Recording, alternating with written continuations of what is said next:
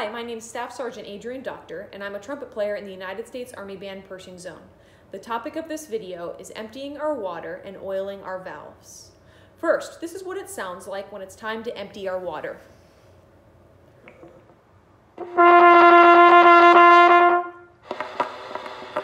As you can hear, there's water in the instrument that needs to be cleared, and it sounds like it's gurgling.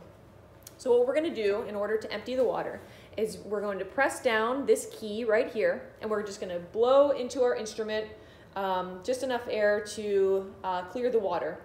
And we're not blowing as if we're playing. I actually just put my lips around the mouthpiece,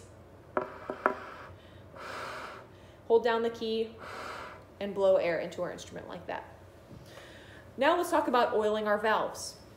So it's time to oil our valves if they are moving slowly. If you lift your finger and it moves very, very slowly like that, it is time to oil our valves. So what we're going to do is we want to make sure that we oil one at a time. Be sure to oil one at a time. Do not take all of the valves out. It's really easy to mix them up. So one at a time, I'm going to unscrew this top part here. Okay. And then I'm going to lift the valve. You do not need to lift it all the way out. I'm going to lift it out right now just to show you what the valve looks like.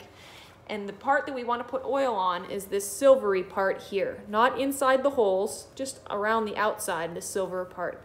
Not on the gold, this part here, the silvery part.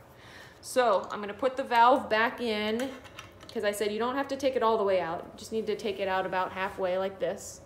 And then I'm going to just put a few drops of oil on the valve like that. Does not take a lot of oil, it'll spread out.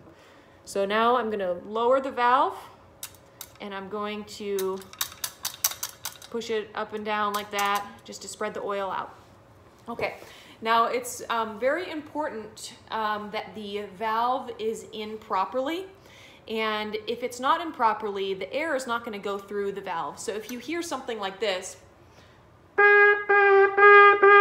the valve is not in properly. It sounds like the air isn't quite going through the instrument correctly, and sometimes it gets totally blocked off altogether. So if we want to put the valve in properly, the best way to do that is look for the number that's on the gold part of the valve. Right here, you see a number 1. That's for the first valve. And we want to make sure that number 1 is pointing directly towards the mouthpiece. Another thing that you can do is when you put it in, rotate it clockwise until you hear a click. Listen to this.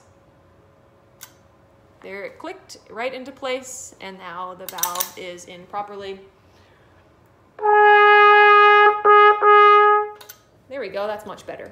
And the valve is moving up and down the way we like for it to move.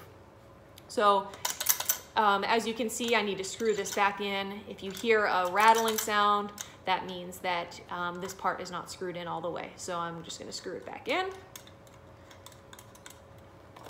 And there we go. And I would do those one at a time. I hope you found this video to be helpful. Thanks for watching.